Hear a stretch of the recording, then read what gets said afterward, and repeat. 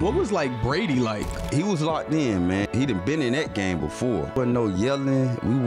It wasn't panic. It was none of that. It was just everybody was poised. Everybody was okay. Halftime adjustments. Got to adjust on this. They was killing us with like the crack toast run, I think. So we had to settle that down. Belichick and Brady, like all the coaches, everybody knew like, okay, this could be two different games. Yeah. Like, yeah, the first half can be what it is, the second half can be a completely different game. And so he was just locked in, calm, and just know he, like you said, he know he had to make every play, like productive play, whatever it was. You're a part of something really great. Big time player make big time play, right?